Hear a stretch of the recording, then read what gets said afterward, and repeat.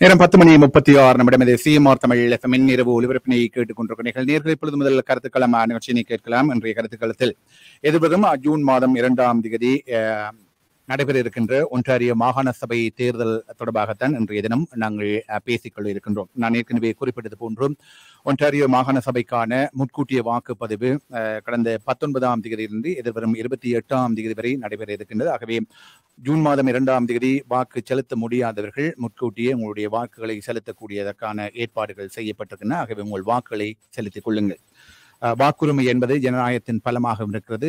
ஒரு ஆயுதமாக அதை பார்க்கக்கூடியதாக இருக்கும். அந்த ஆயுதத்தின் ஊடாக உங்களுடைய ஒரு மாற்றத்தை கொண்டு வர விரும்பின் அந்த வாக்கு பலம் என்கின்ற அந்த ஆயுதத்தை நீங்கள் பயன்படுத்துவதன் ஊடாகத்தான் மாற்றத்தை கொண்டு வர முடியும் என்பது எல்லோருடைய ஒரு நம்பிக்கையாக இருக்கிறது. ஆகவே வாக்கு என்பதை தவறாமல் மறக்காமல் அன்றைய தினம் நீங்கள் செலுத்த வேண்டும் என்பதுதான் எல்லோருடைய எதிர்பார்ப்பாகவும் இருக்கிறது. மாற்றத்தை விரும்புகின்றவருடைய எதிர்பார்ப்பாகவும் இருக்கிறது. சரி, அந்த அடிப்படையிலே இன்றைய தினம் நாங்கள் தமிழ் மக்கள் சார்பாக இந்த ஒன்றாரியோ மாகாண சபை தேர்தலில் போட்டியிடுகின்ற வேட்பாளர்களை இன்றைய தினம் இணைத்து அவர்களுடைய நோக்கத்திற்காக நாங்கள் ஒரு மக்கள் சார்பாக ஒரு விழிப்புணர்வை ஏற்படுத்த வேண்டும். அவர்களும் இந்த தேர்தலில் வெற்றி பெற வேண்டும் என்கின்ற அடிப்படையிலே ஒரு ஊக்கத்தை வழங்குகின்ற நோக்கத்தோடு இன்றைய தினம் நாங்கள் இந்த நிகழ்ச்சியை ஆரம்பித்திருக்கின்றோம். தமிழ் மக்களுடைய குரல் மத்தியிலும் ஒலிக்க வேண்டும், மாகாணத்திலும் ஒலிக்க வேண்டும் என்கின்ற ஒரே நோக்கத்திற்காகத்தான் நாங்கள் இந்த நிகழ்ச்சியினை இன்றைய தினம் நாங்கள் முன்னெடுத்திருக்கின்றோம். அதே வேளையிலே நீங்கள் இருக்கின்ற பகுதிகளிலே நீங்கள் விரும்புகின்ற வாக்காளருக்கு சென்று உங்களுடைய வாக்குகளையும் செலுத்த வேண்டும் என்பதையும் நாங்கள் மீண்டும் மீண்டும் வலியுறுத்துகின்றோம். அந்த வகையிலே இன்றைய தினம் நாங்கள் கட்சிகளின் சார்பிலே போட்டியிடுகின்ற தமிழ் வேட்பாளருக்கு நாங்கள் அழைப்பு விடுக்கப்பட்ட போதிலும் இன்றைய தினம் 2 தமிழ் வேட்பாளர்கள் இன்றைய தினம் எங்களுடைய நிகழ்ச்சியிலே கலந்து கொள்கின்றார்கள். ஏனையவர்கள் நேரமின்மை காரணமாக இன்றைய தினம் கலந்து கொள்ள முடியாது என்று தங்களுடைய தகவலை அறிய தந்திருக்கின்றார்கள். அந்த வகையிலே இன்றைய தினம் எங்களோடு 2 இணைந்திருக்கின்றார்கள். ஒருவர் கடந்த வாரம் ஒன்றாரிய பாராளுமன்றத்துக்கு தெரிவு செய்யப்பட்டிருந்த மார்க்கம் தோன்குல் பகுதியில் நாடாளுமன்றத்திற்கு போட்டியிடுகின்ற திரு லோகன் கணபதி அவர்கள் எங்களோடு இணைந்திருக்கின்றார். வணக்கம் மதிப்புக்குரிய திரு லோகன் கணபதி அவர்களே. வணக்கம் பாலா அவர்களே. வணக்கம் CMR நேயர்களே. வணக்கம். அதே போன்று எங்களோடு மக்களுக்கு நன்கு அறிமுகமானவரும் பல சமூக பணிகளில் ஈடுபட்டு வருகின்றவரும் நீதன் ஷான் அவர்கள், ஸ்காப்ரோ மத்தியிலே போட்டியிடுகின்ற நீதன் ஷான் அவர்கள் எங்களோடு இணைந்திருக்கின்றார். NDP கட்சி சார்பாக போட்டியிடுகின்றார். வணக்கம் நீதன் ஷான். வணக்கம் பாலா. வணக்கம் CMR நேயர்களே. வணக்கம் லோகன். சரி, ஏற்கனவே கடந்த முறை நாடாளுமன்ற உறுப்பினராக இருந்தவர் என்கின்ற அடிப்படையிலே திரு லோகன் கணபதி அவர்களிடமிருந்து எங்களுடைய கேள்வியினை ஆரம்பிக்கலாம் என்றிருக்கின்றேன். இருவரும் சமூகத்திலே நீண்ட நாட்களாக இனம் சார்ந்து செயற்படுகின்ற இருவராக நீங்கள் அடையாளப்படுத்தப்பட்டிருக்கின்றீர்கள். அது மட்டுமல்லாமல் மக்களின் குரலாக பல இடங்களிலே நீங்கள் உங்களுடைய குரல்கள் ஒலித்திருக்கின்றன. ஆகவே அந்த அடிப்படையில் இருந்தாலும் கூட கட்சி ரீதியாக நீங்கள் வேறுபட்டிருந்தாலும் உங்களுடைய அது தனிப்பட்ட ரீதியாக அது உங்களுடைய உரிமையாக இருந்தாலும் கூட தமிழ் மக்கள் சார்ந்து வருகின்ற பொழுது உங்களுடைய செயற்பாடுகள் அனைத்தும் ஒத்த குரலாக ஒருமித்த குரலாக பல இடங்களிலே வெளிப்பட்டிருக்கின்றன. அந்த வகையிலே அதனுடைய வெளிப்பாடுதான் இன்றைய தினம் நாங்கள் உங்களை அழைத்திருப்பதற்கான பிரதான காரணமாக இருக்கிறது. சரி, திரு லோகன் கணபதி அவர்களிடம் எங்களுடைய முதலாவது கேள்வியை முன்வைக்கலாம் என்று நினைக்கின்றேன். கடந்த முறையும் நீங்கள் நாடாளுமன்றத்துக்கு தெரிவாகி இருக்கின்றீர்கள். இந்த முறையும் நாடாளுமன்ற மார்க்கம் தோன்குல் பகுதியிலே போட்டியிடுகின்றீர்கள். நீங்கள் நினைக்கின்றீர்களா எதன் அடிப்படையிலே மீண்டும் உங்களுடைய கட்சி ஆட்சி அமைக்கும் என்று? ஆமாம், பல விடயங்களை சொல்லலாம். ஒன்று நாங்கள் எப்படி பொருளாதார ரீதியாக இந்த முதல் கட்டுமானத்தில் கோவிட்டுக்கு பிறகு இந்த மாகாணத்தை எப்படி கட்டி எழுப்புறோன்றதில் நாங்கள் பல விடயங்களை செய்திருக்கிறோம், உங்களுக்கு தெரியும். அதே மாதிரி எஜுகேஷனில் பல விடயங்களை நாங்கள் கொண்டு வந்திருக்கிறோம். இனி அரசு கிட்டத்தட்ட 400 ஸ்கூல்களை க்ளோஸ் பண்ணியிருந்தார்கள். நாங்கள் கிட்டத்தட்ட 100 ஸ்கூலுக்கு மேலே நாங்கள் கட்டுமானங்களை செய்கிறோம். மற்றது நான் எலெக்ட் பண்ண படைகளை பெரிய ஷொக்காக இருந்தது. எனக்கு தெரியும், எஜுகேஷனில் ஸ்ட்ரக்சியாக இருந்தவர். 28 நான் எலெக்ட் பண்ணப்பட்ட பொழுது 50 விதமான மாணவர்கள் மேத்தில் ஃபெயில் பண்ணியிருந்தாங்க. 28 நான் எலெக்ட் பண்ணப்பட்டது. அதுக்கு பிறகு நாங்கள் அதுக்கான ஒரு பூஸ்டுகளை கொடுத்து நாங்கள் அடிஷ்னலான இன்வெஸ்ட்மெண்ட்களை செய்து நாங்கள் இன்றைக்கு அவளை த்ரைவ் பண்ண அவளுடைய மேத்துகளில் கூட கிரேட் 6 ஸ்டூடெண்ட்கள் கூட அதில் ஃபெயில் பண்ணியிருந்தார்கள். அப்போ இன்றைக்கு அவர்களை நாங்கள் எப்படி இன்றைக்கு இந்த இந்த பாஸ் பண்ணுற ப்ரொவின்சியல் ஸ்டாண்டர்ட் டெஸ்ட்டில் பாஸ் பண்ணக்கூடிய நிலையை கொண்டு வந்திருக்கிறோம். பட் அதை விட முக்கியமானது இந்த எஜுகேஷன் கரிக்குலம். இந்த சிலபஸ் வந்து 17 இயர்ஸாக பழைய அரசில் வந்து மாற்றப்படாது. உங்களுக்கு தெரியும் 17 வருஷத்தில் உலகம் மாறி இருக்கு. அதில் வந்து ஸ்டெம் இதை படிப்பிக்கிறோம். உங்களுக்கு தெரியும் ஸ்டெம் எஜுகேஷன். மற்றது ஃபினான்ஷியல் லிட்ரஸி. எனக்கு 3 பிள்ளைகள் இருக்குன்னு அவளுக்கு கிரெடிட் கார்டு எப்படி யூஸ் பண்ணுறேன்னு தெரியாது. யூனிவர்சிட்டி போயிருக்கேன்.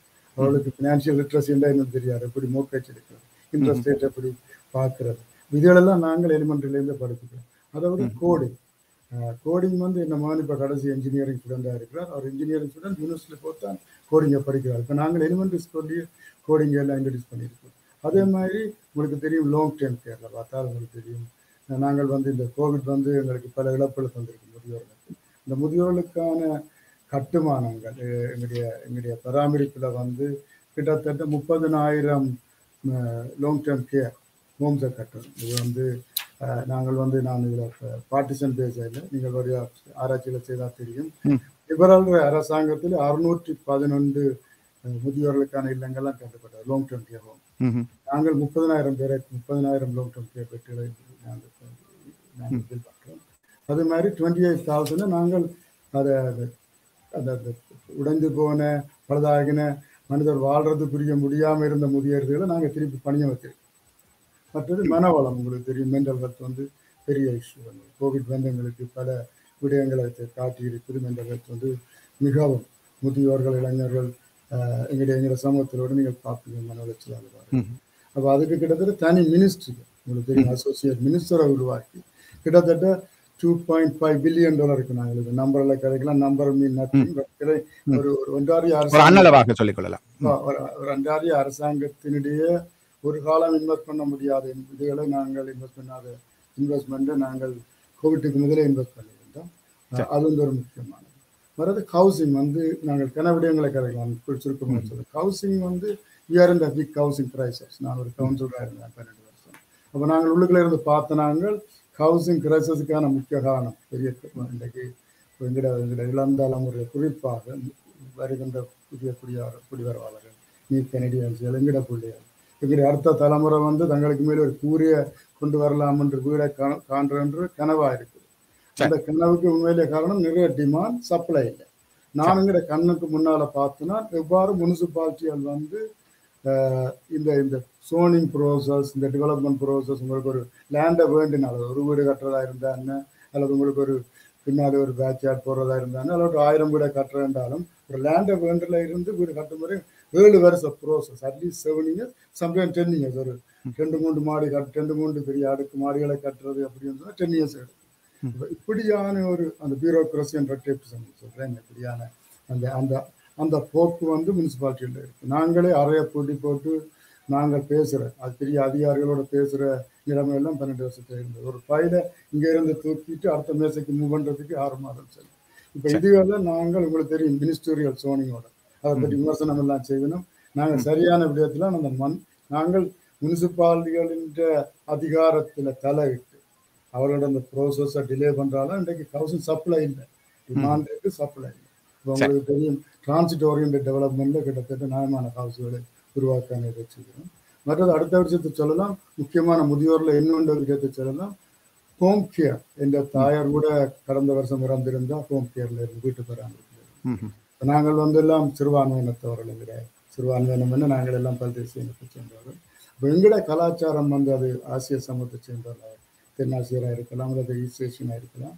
வீடுகளிலே எங்களோட முதியோர்களை பராமரிக்கின்ற நிலைமை இருக்குது. இப்போ நான் கூடுதலாக அழுத்தம் கொடுத்திருந்தேன் எங்கள் சுகாதார மந்திரிக்கு, ஹோம் கேரை நீங்கள் கூட இம்ப்ரூவ் பண்ணுவாங்க.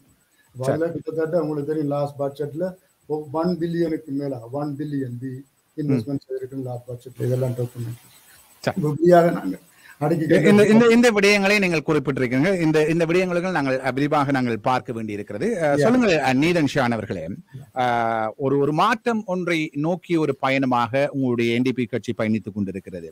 கடந்த கால ஆட்சியிலே எந்த தவறுகளின் ஊடாக மக்கள் மாற்றத்தை விரும்புகின்றார்கள் என்று நீங்கள் நினைக்கிறீர்கள்? பல விடயங்களை அவர்கள் குறிப்பிட்டிருந்தார்கள். நீண்டகால பராமரிப்பு நிலையங்களாக இருக்கலாம் சரி, இந்த நோய் தொற்று காலத்தில் அவர்களுடைய அரசாங்கம் சிறப்பாக செயல்பட்டதாக சொல்லியிருக்கின்றார்கள் சரி, வைத்தியசாலை விடயங்களாக இருக்கலாம் சரி, முதியோர் பராமரிப்பு விடயங்களாக இருக்கலாம் சரி, ஏனைய விடயங்களை எல்லாம் அவர்கள் குறிப்பிட்டிருக்காங்க. இந்த விடயங்களிலே நாங்கள் சிறப்பாக செயற்பட்டிருக்கின்றோம் என்று. ஆனால் மக்கள் ஒரு மாற்றத்தை விரும்புகின்றார்கள் என்கின்ற அடிப்படையிலே உங்களுடைய கட்சி பிரதானமாக பிரச்சாரம் செய்து வருகிறது. ஆகவே எந்த இந்த விடயத்திலே கடந்த கால ஆட்சியாளர்கள் ஒரு தவறை இழைத்திருக்கின்றார்கள். இதற்காக மக்கள் மாற்றத்தை விரும்புகின்றார்கள் என்று நீங்கள் நினைக்கிறீர்கள்? நிச்சயமாக இப்பொழுது கடந்த பல ஆண்டுகளாக, கடந்த 4 வருடங்கள் மட்டுமல்ல, அதற்கு முன்பு 15 வருடங்களாக லிபரல் கட்சி ஆட்சியில் வந்த பொழுது செய்யப்பட்ட விடயங்களையும் மனதில் வைத்துக் கொள்ள வேண்டும். இப்பொழுது குறிப்பாக பல இடங்களில் இப்பொழுது கோவிட் தொடர் தொற்றின் பொழுது லாங் டேர்ம் கேர் ஃபெசிலிட்டிஸ் இருந்த பல்வேறு விதமான நெருக்கடியான நிலைமையிலே பல உயிர்கள் இழக்க வேண்டிய சந்தர்ப்பம் ஏற்பட்டது. அதற்கு தனியார் மயப்படுத்தப்பட்ட லாங் டேர்ம் கேர் ஃபெசிலிட்டிஸ் ஆக இருப்பதிலிருந்து லாப நோக்கற்ற லாங் டேர்ம் கேர் ஃபெசிலிட்டிஸ் ஆக்க வேண்டும் என்ற ஒரு விடயம் இருக்கிறது.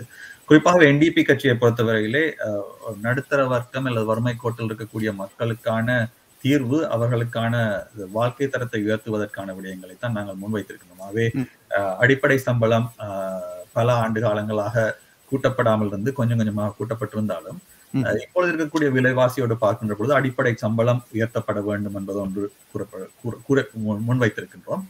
சம்பளம் மட்டுமல்ல, இப்பொழுது வேலை செய்பவர்களை எடுத்துக்கொண்டீர்கள் என்று சொன்னால் அவர்கள் ஒரு இடத்திலே தொடர்ந்து வேலை செய்ய முடியாமல் தற்காலிகமான வேலையும் வருமானம் குறைந்த வேலைகளும் temp working contract kick works என்று பல்வேறு விதமான முதல் முறையாக எங்களது இளம் சந்ததியினர் தங்களது பெற்றோர்களை விட ஒரு பாதகமான நிலையில் இருப்பதை பார்க்கக்கூடியது. இப்போ சந்ததிகள் ஒவ்வொருவரும் வருகின்ற பொழுது அடுத்த சந்ததி முதல் சந்ததியை விட இன்னும் வலுவான ஒரு சந்ததியாக வருவதை தான் பார்த்து கொண்டிருந்தாலும் இப்பொழுது நாங்கள் பார்க்கக்கூடிய ஒன்று, இந்த இளம் சந்ததிக்கு பெற்றோர்களிடம் தங்கியிருக்க வேண்டிய நிலை 30 வயதை தாண்டுகின்ற பொழுது கூட இருக்கின்ற நிலையை பார்க்கக்கூடியது. காரணம் என்னவென்னு சொன்னால், இந்த வேலைகள், சரியான வேலைகள், சரியான சம்பளத்தோடு இருக்கக்கூடிய வேலைகள், அவர்கள் இப்பொழுது இருக்கக்கூடிய விலைவாசியை சமாளிப்பதற்கான வேலைகள் என்பது இல்லாமல் இருக்கிறது. ஆகவே வேலைகள் இருக்கக்கூடிய வாய்ப்புகளை அதிகரித்து அது சம்பளங்கள், அவர்களுக்கு இருக்கக்கூடிய வேலையில் இருக்கக்கூடிய பாதுகாப்பு, குறிப்பாக சிக் டேஸ் என்று எடுத்துக்கொள்ளலாம். 10 சிக் டேஸ் ஆவது வழங்கப்பட வேண்டும் என சொன்னால், இப்பொழுது இந்த கோவிட் எங்களுக்கு காட்டிய ஒரு விடயம் என்னன்னா, தொற்றுக்கு காரணமாக இருக்கக்கூடிய சில வெளியிலே இந்த வருத்தம் இருக்கின்ற பொழுதும் சம்பளம் இழக்கக்கூடாது என்பதற்காக வேலைக்கு செல்ல வேண்டிய நிலையில் அவை அந்த வேலை சம்பந்தமான விடயங்களை முன்வைத்திருக்கின்றோம். அது மக்களால் ஓரளவுக்கு பார்க்கக்கூடியதாக இருக்கின்றது. நேரடியாக தங்களது நிலையை உணரக்கூடியதாக இருக்கும் பொழுது, விலைவாசி என்று வருகின்ற பொழுது வாங்குகின்ற சாப்பாட்டு பொருட்கள், உணவு வகைகள் மட்டுமல்ல, இப்பொழுது வாடகை அதிகரித்து கொண்டு போய்கொண்டிருக்கின்றது. வாடகைகள் இருப்பவர்களுக்கு அந்த ஒரு கண்ட்ரோல் இல்லாமல் கட்டுப்பாடு. NDP கட்சி முன்வைக்கின்றது ரெண்ட் கண்ட்ரோல் மெக்கானிசம். அதாவது சில வழிகளிலே ஒருவரை வீட்டிலிருந்து வெளியே அனுப்புவதற்கு காரணமே இன்னொரு வரை அதிக வாடகை கொண்டு வருவதற்காக ரெனோவேஷன். அதே அந்த மாதிரியான இடங்களில் இருந்து ஒரு பாதுகாப்பான சூழலை உருவாக்கி கொடுப்பது. கல்வி என்று வருகின்ற பொழுது லோகன் கூறியது போல லிபரல் கட்சி பல ஆண்டு காலங்களாக இருந்ததன் காரணத்தில் பல்வேறு விதமான நெருக்கடியான ஒரு சூழலை பார்க்கக்கூடியதாக இருந்தது கல்வி தரத்திலே.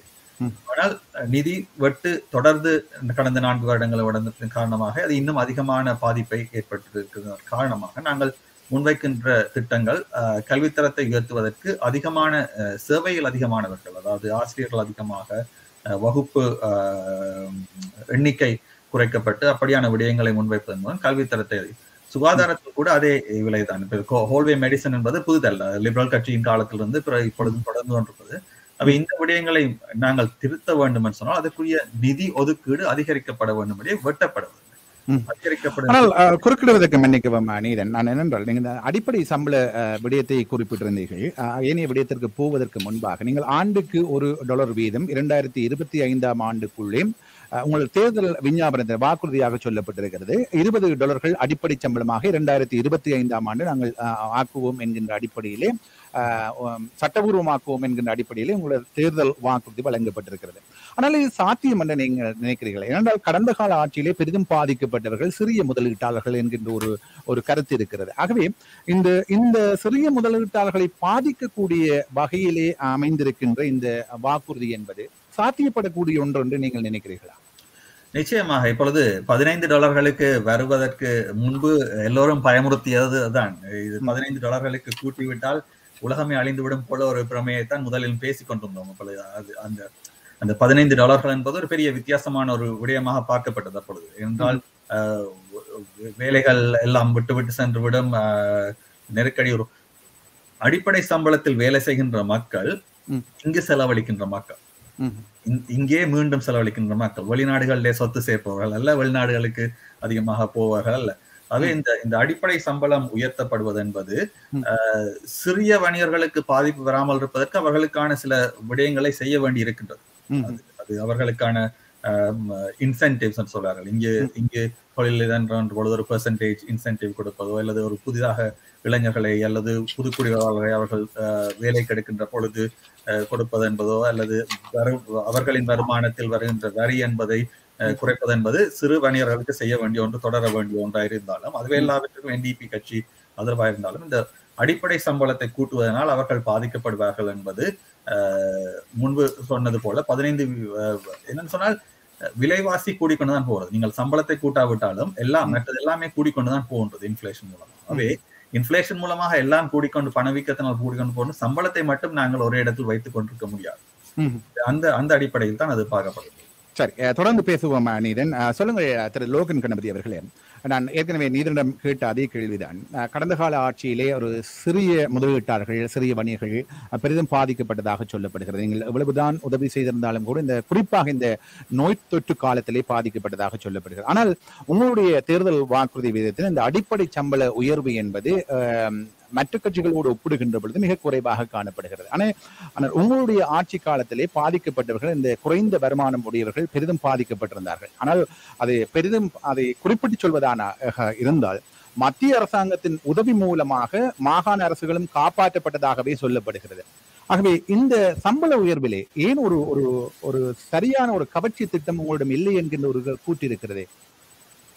ஆமாம், ஏனென்றால் உங்களுக்கு தெரியும், கோவிட் காலத்தில் அந்த சிக் டேஸ் லீவ் அதாவது உங்களுக்கு வாரக்கணக்கில் 2 வாரங்களுக்கு அவருடைய சிக்காக இருக்கின்ற கோவிட் காலங்களில் அந்த சம்பளங்களை பே பண்ணணும்ன்ற அந்த நிவாரண உதவி திட்டம் பெடரல்கிட்ட இருந்தது. உங்களுக்கு பெடரல் கவர்மெண்ட் எங்களுக்கு அட்டாக் பண்ணப்பட்ட விஷயம் என்றால், நாங்கள் ஒரு ப்ரோக்ராமை தொடங்க ஏற்கனவே பெடரல்ல இந்த பெய்ட் டேஸ் இருக்குது, அந்த நீங்கள் வேலைக்கு போகாத இதில் அந்த 6 days லீவுக்கு போய் இது நாங்கள் அந்த ப்ரோக்ராமை டூப்ளிகேட் பண்ண விரும்பல. ஆனபடி தான் அந்த நெகோசியேஷன் நாங்கள் ஃபெடரல் கவர்மெண்ட் செய்வதற்கு 6 மாதங்கள் எடுத்து தான் நாங்கள் அது எல்லா ப்ரொவின்ஸுக்கும் அந்த ப்ரோக்ராம் இருக்குது. அது நாங்கள் அதை கன்ஃபியூஷன் இல்லாமல் செய்வதற்கான அந்த திட்டமாக தான் அந்த திட்டத்தை நாங்கள் விரைவாக செய்ய முடியாவிட்டாலும் அது நல்ல திட்டமாக செய்து தான் நாங்கள் திரும்ப எங்களுடைய மணியை இன்வெஸ்ட் பண்ணி நாங்கள் ஒரே ப்ரோக்ராமாக அந்த திட்டத்தை கொண்டு வந்திருக்கோம். நீதான் சொன்ன மாதிரி நாங்கள் ரெண்ட் கண்ட்ரோல் எல்லாம் உங்களுக்கு தெரியும், நாங்கள் 2018 புறப்படுத்த பொழுது நாங்கள் எதிர்பார்க்கல, ஒரு தரம் உலகம் எதிர்பார்க்கல நாங்கள் கோவிட் வருமெண்ட். நாங்கள் $15 உங்களுக்கு தெரியும், $15 நாங்கள் அமுல்படுத்துகிற கொண்டு வர அடிப்படை மினிமம் ஊதியமாக கொண்டு வரல எங்களுடைய அரசு மும்முரமாக இருந்தது. காலம் தாழ்த்தி கொண்டிருந்தாலும் டாக்ஸ் பேயர்ஸ் டாலர் உங்களுக்கு தெரியும், எங்களுக்கு அறிக்கைகளை எங்களையெல்லாம் விட்டு ஏன் நீங்கள் அதை துரிதமாக கொண்டு வரல. ஃபெடரல் கவர்மெண்ட் நாங்கள் கேட்டபோது அவர் சொன்னார்கள், நீங்கள் உங்களுடைய ஓன் ப்ரோக்ராமை செய்யுங்கள். நாங்கள் சொன்னோம், உங்களுக்கு ஃபண்டிங்கை தாரோம், அதே ஃபெடரல் ப்ரோக்ராம் ஊடாக நாங்கள் இங்கே 6 days பெனிஃபிட்ஸை கொடுங்க. கடைசியாக அந்த திட்டம் தான் உண்மையிலேயே எங்களோட மினிஸ்டர் ஆஃப் எங்களோட லேபர் அண்ட் ஸ்கில் ரேட்டின் அந்த மந்திரி நாங்கள் முந்தைய மக்களோட நான் அது தீவிரமாக அழுத்தத்தை கொடுத்துருந்து நீங்கள் டிலே பண்ணுறேன். ஃபெடரல் கவர்மெண்டோட நெகோசியேஷனில் டிலே பண்ணப்பட்டது. நாங்கள் அந்த சம்பளத்தை உயர்த்தணும்ன்றதில் எங்களுக்கு ஃபோக்கஸில் நாங்கள் விவாதிக்கின்ற உள்ளரங்க எங்களுடைய ரகசிய பேச்சுவார்த்தை நான் அதை கூட அழுத்தியிருந்தோம். அது பல எம்பிபிமார் அதை அழுத்தியிருந்தார்கள். அதன்படிதான் நடந்தது. ஆனால் டிலே பண்ணியிருந்தேன்றது ஆனால் அந்த விடயத்தோடு நான் இப்பொழுது இந்த மக்களுடைய வாழ்க்கை செலவு அதிகரித்திருக்கிறது. ஆனால் உங்களுடைய ஆட்சி காலத்திலே, உங்கள் கட்சியினுடைய ஆட்சி காலத்திலே கூட அந்த வாழ்க்கை செலவு அதிகரித்திருந்தது என்ற ஒரு கருத்து மக்கள் மத்தியில் இருக்கிறது. ஆனால் இந்த வாழ்க்கை செலவை கட்டுப்படுத்துவதற்கு அல்லவற்றால் அதற்குரிய மாற்று வழியை இதுவரை உங்களுடைய கட்சி தெரிவிக்கவில்லை என்கின்ற கருத்து இருக்கிறதே. இது உங்களுக்கு தெரியும், இப்ப இன்ஃப்ளேஷன் இது குளோபல் இஷ்யூ. உங்களுக்கு தெரியும், பொருளாதார வீக்கம், பணவீக்கம், ஃபுட் பிரைஸ் கிரைசிஸ் நான் அடிக்கடி சொல்றது. இது கோவிட்டுக்கு முதலே வந்திருந்தது. உங்களுக்கு தெரியும், இப்போ உணவு பணவீக்கம் 3 பேர்த்துக்கு மேலே அதே இருக்குது கோவிட்டுக்கு முன்னாடி. அப்போ எங்களுக்கு இது இம்பேக்ட் பண்ணி 3வது நாடுகள் எப்படி இருக்குமென்று நாங்கள் பார்த்துருக்கோம். பிறகு கோவிட்டுக்கு பிறகு சப்ளை செயின் இஷ்யூ எல்லாம் உங்களுக்கு தந்தா தெரியும். அப்போ அந்த அடிப்படையில் தான் நாங்கள் எவ்வாறு மக்களை பொருளாதார சுமையில் இருந்து, ப்ரெஷரில் இருந்து, அஃபோர்டபிலிட்டி கிரைசிஸ்ல இருந்து எப்படி நாங்கள் அவ்வளோ ஈஸியாக்கலாம் என்றாலும் உங்களுக்கு தெரியும் கேஷ் டேக்ஸ் இதை பார்த்தீங்க 5.6 cents எங்கட டேக்ஸ் ப்ரொவின்ஷியல் அரசு நிர்வகித்திருக்கின்றால் அதை வந்து ப்ரொவின்சியல் கவர்மெண்ட் கேஷ் ஒவ்வொரு லிட்டர் கேஷில் நாங்கள் ஊற்றப்பட்டிருக்கின்ற கேஷை நாங்கள் 5.4 cents நாங்கள் குறைக்கிறோம். அதை நாங்கள் ஃபெடரல் கவர்மெண்ட்டை கேட்குறோம். உங்களுக்கு தெரியும் இன்றைக்கு கேஷ் ப்ரைஸ் கூடினதுக்கு காரணம் ஃபெடரல் கவர்மெண்ட்டிൻ്റെ கார்பன் ட்ரேட் டேக்ஸ். இது வந்து கோவிட்டுக்கு முதலே வந்தது. இன்றைக்கு இதை விட ஒரு வேடிக்கையான விஷயம் என்னென்றால் மனவருத்தத்துக்குரிய விஷயம் என்னென்றால் இன்றைக்கு கனடா வந்து உலகத்தின் ஆயில் உற்பத்தியில் ஒரு 3-4 நாடு வாய்க்குது எங்கள் ஆயில் ரிசர்வில். ஆனால் இன்றைக்கு ஈரானில் அல்லது சவுதி அரேபியாவில் $10 லிட்டருக்கு பே பண்ண. அப்போ இதையும் செய்யலை என்றால் அந்த காட்சி இருக்கையில் ஃபெடரல் ஆட்சியில் இன்றைக்கு 8 வருஷமா 10 வருஷமா ஆட்சியில் இருக்கிற ஃபெடரல் கவர்மெண்ட்டில் கூட அந்த மாற்றத்தை கொண்டு கோவிட்டில். அப்போ அந்த நாங்கள் மணியை எப்படி திருப்பி கொடுக்குறோம். உங்களுக்கு தெரியும் லைசன்ஸ் பிளேட் ஸ்டிக்கர் இன்றைக்கு எத்தனையோ ஃபேமிலி நான் பெற்றோர்னக்கு பண்ணிட்டு நீதனுக்கும் தெரியும். அது பெரிய விடயம். ஒரு வீட்டுக்கு $120 வரைக்கும் ஒரு காருக்கு பேர்த்தியை பார்த்து தான் அது கிட்டத்தட்ட 300-400 ரூபா வீட்டுக்கு திரும்பி வாரதுன்றது ஒரு பெரிய விஷயம். ஆனால் அந்த நீங்கள் இந்த வாகனத்தினுடைய ஸ்டிக்கரை குறிப்பிட்டபடியால் உங்களுடைய நீடன் பொறுத்துக் கொள்ளுங்கள் வருகின்றேன். இந்த கேள்வியோடு உங்களிடம் வருகின்றேன். இந்த வாகன ஸ்டிக்கர் அந்த லைசன்ஸ் பிளேட் ஸ்டிக்கரை நீங்கள் குறிப்பிட்டபடியால் அந்த கேள்வியை நான் அஃபோர்டபிலிட்டி சொன்னபடியே நான் சொல்ல வந்தேன். எனக்கு என்ன மாதிரி நாங்கள் அஃபோர்டபிலிட்டி அந்த விடயத்திலேயே ஒரு கேள்வி மக்களிடம் இருக்கிறது, ஒரு பலமான கேள்வி இருக்கிறது. பல மில்லியன் டாலர்கள் நீங்கள் அந்த வருமானமாக வருகின்ற அந்த விடயத்தை நீங்கள் ரத்து செய்கின்றீர்கள். ஆனால் அதை ஈடு செய்வதற்குரிய வழிமுறையை உங்களுடைய கட்சி தெரியப்படுத்தவில்லை என்கின்ற ஒரு கருத்து மக்களிடம் இருக்கிறது. ஆகவே ஒரு பல மில்லியன் டாலர்கள் வருமானம் வரக்கூடிய ஒரு விடயத்தை மக்களுக்காக நீங்கள் விட்டுக் கொடுக்கின்றீர்கள். ஆகவே அந்த பெறக்கூடிய அந்த வருமானத்தை வேறு எங்கிருந்து நீங்கள் பெற்றுக்கொள்ள போகின்றீர்கள் அல்ல ஈடு செய்ய போகின்றீர்கள். உங்களுடைய வரவு செலவு திட்டத்திலே மிகப்பெரியதான ஒரு இடைவெளி ஒன்று வரப்போகிறது. அதை எவ்வாறு ஈடு செய்ய போகின்றீர்கள் என்கின்ற ஒரு கருத்தை நீங்கள் இதுவரை உங்களுடைய கட்சி வெளிப்படுத்தவில்லையே. நல்ல கேள்வி. அப்ப நாங்கள் எல்லாத்துக்கும் கருத்தை வெளிக்கிறேன்றதை விட கிட்டத்தட்ட $1 பில்லியன் செலவு அந்த ஸ்டிக்கர் ரினிவல்ல கொடுக்குற அந்த ரிஃபண்ட் வந்து கிட்டத்தட்ட $1 பில்லியன் ஒன்டாரியோ அரசுக்கு செலவாயிருக்கிறது. பல வழிகளில் உங்களுக்கு தெரியும் நாங்கள் எங்களுடைய வருமானங்களை கூட்டியிருக்கிறோம். இப்போ நாங்கள் அதுக்கு ஒரு விஷயத்தை நான் குறிப்பாக சொல்லிவிடலாம். அதை இன்றைக்கு அதை எதிர்க்கின்ற நாங்கள் அந்த 1% அந்த பப்ளிக் தொழிலாளர்களாக இருக்கின்றவர்கள் பப்ளிக் சர்வீஸில் இருக்கின்ற வேலையில் இருக்கின்றவருடைய சம்பள உயர்வு நாங்கள் 1% நாங்கள் கேப் பண்ணினது நீங்கள் அறிஞ்சிருக்கின்ற. அதுல வந்து உண்மையிலேயே சுகாதார அதிகாரிகள் பாதிக்கப்படுறது நான் விமர்சித்திருந்தாங்க. அவர்களும் அந்த கேட்டகரிக்குள்ள வந்திருந்தார்கள் பப்ளிக் சர்வீஸ்ல. அப்ப அதில் கூடாக நாங்கள் எத்தனையோ பில்லியன் டாக்ஸ்பேயர் டாலர்ல நாங்கள் சேமிச்சிருக்கோம். எத்தனையோ பில்லியன். உங்களுக்கு தெரியும் சன்ஷைன் லிஸ்ட்ல இருக்கின்ற பல ஊழியர்கள் தெரியும். ஒரு ஹாஸ்பிட்டல் ஒரு சிஇஓ வந்து இன்றைக்கு 400-500 உழைக்கிறத பார்ப்பீங்க. எத்தனையோ சிஇஓக்கள் இதெல்லாம் வந்து பப்ளிக் மணி. எங்கட டாக்ஸ்பேயர் டாலர் வந்து ஊரில் ஒரு பழமொழி சொல்லி நம்ம ஆற்றில் ஓடுற தண்ணி அண்ணா குடி தம்பி குடிக்கும். அதே போக்கு தான் அரசியல் கட்சிகள் அரசியல் தலைமுறைகளை பண்ணியிருக்கோம். அப்போ நாங்கள் கோவிட்டுக்கு முதல் 1% கேப்பை கொண்டு வந்தோம். இதுக்கு மேலே நீங்கள் உங்களோட பாகன்ல நீங்கள் இதுக்கு மேலே கூட்ட முடியாது. ஒரு 3 years வந்து போலீஸுகளும் ஃபயர் டிபார்ட்மெண்ட் எல்லாரும் வந்து எல்லாம் கேட்போம். ஆனால் எங்கட மக்கள் இந்த சம்பளம் உயர்ந்திருக்கா நீதான் சொன்ன மாதிரி எங்கட சாதாரண உழைக்கின்ற மக்கள் இந்த சம்பளம் குட்டையினும் அந்த வீதத்தில். அப்போ அந்த கேப்பை போட்டிருந்தோம். அதாவது எத்தனையோ $1 பில்லியன் இதுல நாங்கள் டீட்டெயிலாக கதைக்கலாம். எத்தனையோ $1 பில்லியன் நாங்கள் சேமிச்சிருந்தோம். குற்றம் சாட்டுவினமானால் உங்களுக்கு தெரியும் கன்சர்வேட்டிவ் முற்போக்கு பலவாத கட்சி தான் பணங்களை கையாளுறேன். மணியை ரெஸ்பெக்ட் பண்றேன். மணிகளை எப்படி நாங்கள் பாதுகாக்கிறேன் என்றதில் அது அந்த பிஸ்கல் பாலிசி வந்து மிகவும் பிரபலமானது. அது பெடரல் அரசாக இருக்கலாம், மாகாண அரசாக இருக்கலாம். அது வந்து வைக்கும். அப்போ இதுகள் வந்து எனக்கு தெரியும் நான் மாநகர சபையில் வருமான பட்ஜெட்டினுடைய நிதி திட்டமிடலுடைய தலைவராக இருந்தேன். பட்ஜெட் கமிட்டியினுடைய சேராக இருந்தேன். 7 வருஷத்துல கிட்டத்தட்ட 2010, 11 and 12 0% ப்ராப்பர்ட்டி டேக்ஸ் நான் அறிமுகப்படுத்திருந்தேன். இன்க்ரீஸ் பண்ற ப்ராப்பர்ட்டி டேக்ஸ்ல டிக்ரீஸ் பண்றது. அதை நான் அறிமுகப்படுத்தின பொழுது எல்லாரும் சொல்லிச்சுன்னா என்னென்ன சர்வீஸை கட் பண்ணாமல் எங்கே இந்த பணத்தை எடுக்க போறீங்கன்னு நீங்க கேட்டு அதே கேள்வி. ஆனால் கணக்க சேவிங் இருக்கு. அப்போ கணக்க ஃபேட் இருக்கு. எனக்கு தெரியும் சிட்டி ஆஃப் டொரண்டோ இருந்தா என்ன கவுன்சிலர் இருந்த நீதனுக்கு தெரியும். அப்படி ஃபேட்டுகள் இருக்கு. மக்களை தொழிலாளரை நாங்கள் நீக்காமல் எத்தனையோ பணங்களை சேமிக்கலாம். அதனிடத்துல அந்த பணங்களை சேமிக்கிறதோட இன்னும் மக்களுக்கு திருப்பி கொடுக்கணும். அதில் செய்கிறதுக்கு அந்த பொலிட்டிக்கல் வில் வேணும். சரி, தொடர்ந்து பேசுவோம். சொல்லுங்கள் நீதன், இப்பொழுது இந்த ஒரு கவர்ச்சிகரமான ஒரு திட்டத்தை அறிமுகப்படுத்தி மக்கள் மத்தியில் ஒரு வரவேற்பை பெற்றிருந்தாலும் கூட நீண்ட காலத்திற்கான இந்த இப்படியான திட்டங்கள் உங்களுடைய கட்சி ஏற்றுக்கொண்டு பயணிக்கும் என்று நீங்கள் நினைக்கிறீர்களா?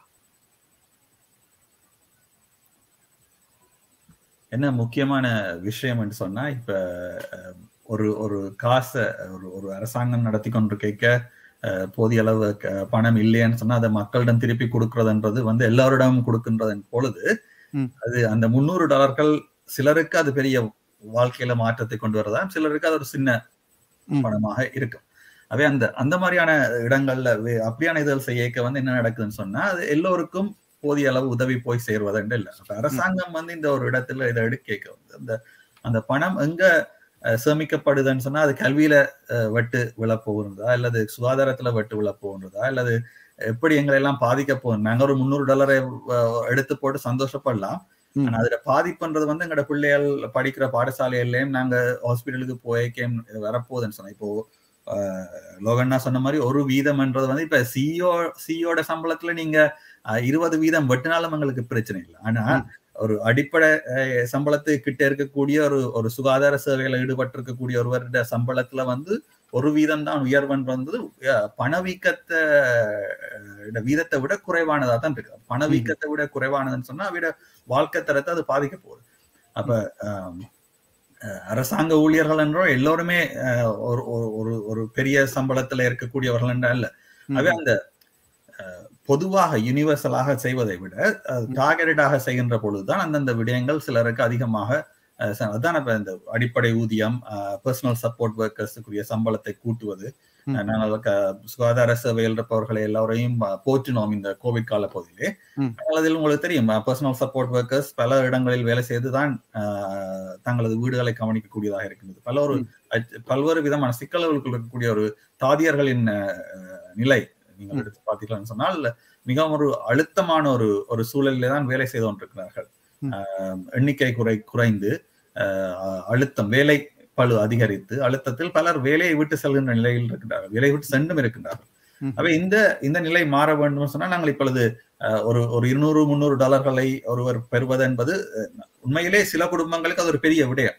ஆனால் அதை விட பெரிய விடயம் அவர்களது சம்பளமும் அவர்களது சஸ்டெய்னபிளா ஒரு நீண்ட காலம் நிலைக்கக்கூடிய ஒரு மாற்றத்தை மக்கள் எதிர்பார்க்கின்றார்கள். அதனால்தான் நாங்கள் இப்போ எங்கள திட்டத்திலே யூனிவர்சல் ஹெல்த் கேர்ன்னு சொல்லுகின்ற பொழுது NDP கொண்டு வந்த ஒரு முக்கியமான விடயம் கனடாவிற்கு எமது சுகாதார சேவை இலவசமாக பெற்றுக்கொள்ளக்கூடிய ஒரு நிலையை கொண்டு வந்தது.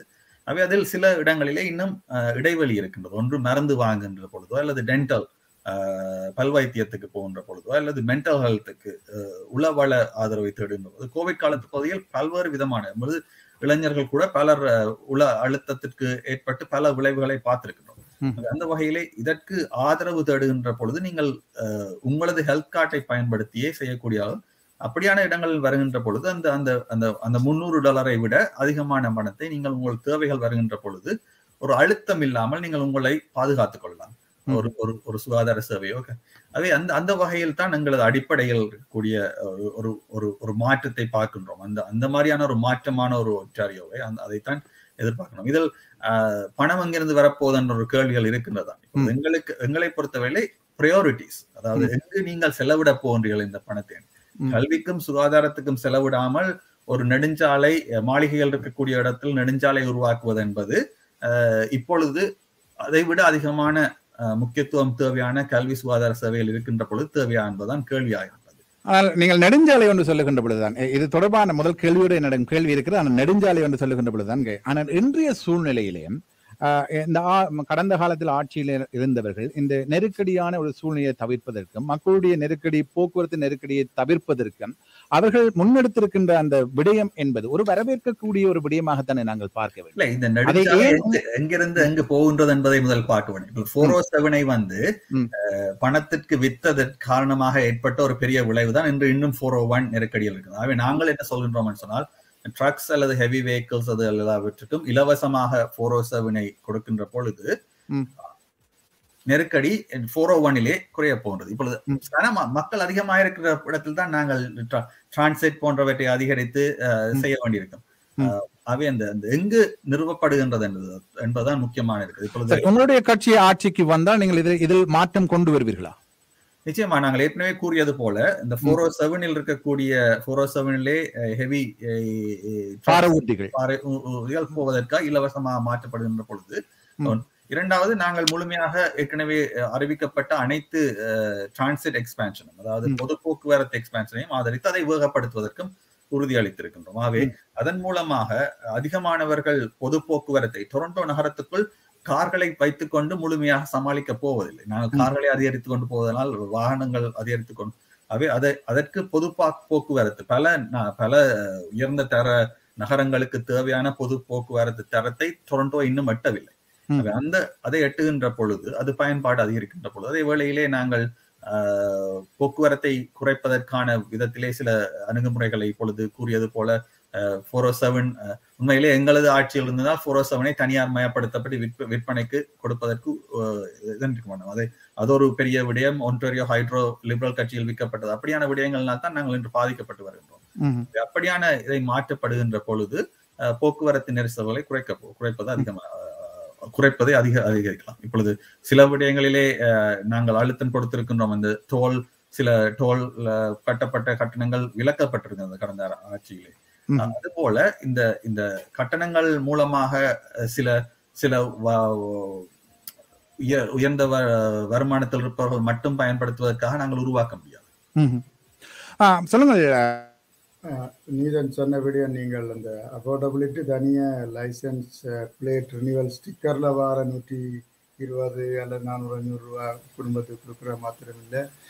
மாகாண அரசில் நான் உங்களுக்கு தெரியும், நான் ஒரு ரெஃப்யூஜியாக வந்து ஒரு ப்ளூ கலர் ஒர்க்கெல்லாம் இந்த வாழ்க்கையை தொடங்கினேன். எனக்கு மக்களின் அவலங்கள் தெரியும், சாதாரண உழைக்கின்ற மக்களின். அப்போ நாங்கள் வந்து உங்களுக்கு தெரியும், இந்த டேக்ஸ் எக்ஸம்ஷன் இவ்வளோ காலம் ஒன்டாரியோவில் 30,000 நாங்கள் உருவாக்கியிருந்தாங்க. உங்களுக்கு தெரியும், 30,000க்குரிய அவர்களுக்கு நாங்கள் டேக்ஸ் எக்ஸம்ஷனை விதிவிலக்க கொடுத்துருந்தோம். இப்போ கடந்த மாதம் உங்களுடைய பட்ஜெட்டில் அதை நான் கூட அழுத்தம் கொடுத்துருக்கோம். 50,000 தொடர்களை உழைக்கின்ற ஒருவருக்கு இப்போ நாங்கள் சொல்கிற அஃபோர்டபிலிட்டி, நாங்களே இந்த தொழிலாளருக்கு என்ன செய்கிறோம், அவர்கள் வந்து ப்ரொவின்சியல் டேக்ஸ் வந்து பே பண்ண முடியும், 0 ப்ரொவின்சியல் டேக்ஸ். இது வந்து ஒரு பெரிய ஒரு வெற்றி. இப்போ இதிலெல்லாம் நாங்கள் மீடியாக்கள் கதைக்கிறேன் இல்லை, 2 கன்சர்வேட்டிவ் செய்கிற வழியா. அப்போ நீதனுக்கு தெரியும், 50,000 வந்து இப்போ கிட்டத்தட்ட கடந்த மாத பட்ஜெட்டு நாங்கள் செய்கிறாங்க. 50,000 உழைக்கிறவர்கள், அந்த த்ரெஷோல்ட், அந்த சீலிங்கில் இருக்கிறவர்கள், அந்த இன்கம் பிராக்கெட்டில் இருக்கிறவர்கள் வந்து உண்மையிலேயே டேக்ஸ் பண்ண வேண்டிய தேவை. இதில் யார் இதில் முக்கியமாக பெனிஃபிட் பண்ணுறது? உழைக்கின்ற மக்கள், வெங்கட மக்கள். உங்களுக்கு தெரியும். அப்போ இதால் எவ்வளோ தூரம் சேவ் பண்ணினேன்? கிட்டத்தட்ட $1,000 மேலே, $800 to $1,000 நீங்கள் கேட்டால் தெரியும். ஒரு வருஷம் சேவ் பண்ணுறாங்க ஒருவர். இப்போ இதுகளெல்லாம் வந்து சேவிங்கில் வருது. இப்படி பல விடயங்களை நாங்கள் அடக்கி கொண்டு சொல்லலாம். நாங்கள் என்ன செய்கிறோம், தொழிலாளர் வர்க்கத்துக்கு எப்படி அந்த காசில் திருப்பி கொடுக்குறோம். மற்றது உங்களுக்கு தெரியும், நாங்கள் அந்த அரசாங்கத்தை பொறுப்படுத்த பொழுது உங்களுக்கு தெரியும், எனக்கு தெரியும், கிட்டத்தட்ட ஒன்டாரியோ வந்து உலகத்தினுடைய ஒரு இன்டெப்டட், ஒரு ஆக கூடின கடன் உள்ள ஒரு சவரன் நேஷன், இன்டெப்டட் சவரன் நேஷன் என்று சொல்லிடணும் உலகத்திலே வெஸ்டர்ன். இன்னைக்கு அமெரிக்காவோட ஒரு ஸ்டேட் கூட இவ்வளவு ஒரு வங்குரோத்து நிலையில இருந்த ஒரு மாகாணமாக இருக்கலை. நாங்கள் பொறுப்பேற்கிறவங்களுக்கு தெரியும். கிட்டத்தட்ட $19 பில்லியன் டெபிசிட், அதுக்கு ஒரு 25 பில்லியனாக இருக்குது. அதை விட மோசமானது கிட்டத்தட்ட $250-300 பில்லியன் டெட், கடன். அது இந்த இன்ட்ரெஸ்டே பில்லியனுக்கு மேலே உங்களுக்கு வருஷத்துக்கு. அப்போ நீங்கள் இந்த மாதத்துக்கு வருஷத்துக்கு அப்போ இந்த $1 பில்லியன் நாங்கள் கட் பண்ணாலும், நீங்கள் கேட்குறீங்க எங்கேருந்து வருமானம் வரப்போன்னு நீதன் கேட்டிருந்தோம். இப்போ நாங்கள் எங்கே இதுகளை எப்படி குறைக்கலாம், டெபிசிட்டை எப்படி குறைக்கலாம், பணம் தொண்டு உள்ள விடயங்களை எப்படி, இந்த கடனில் எப்படி குறைக்கலாம், கடனுக்குரிய வட்டியை இல்லாம பண்ணுறவங்கள இந்த மணிகளை நாங்கள் ஹெல்த்கேர் எஜுகேஷனில் இன்னும் கூட நாங்கள் இன்வெஸ்ட் பண்ண முடியும். இதைத்தான் கூடுதலாக நாங்கள் பாதிக்கிறது. இவைகளெல்லாம் முக்கியமான விஷயம்.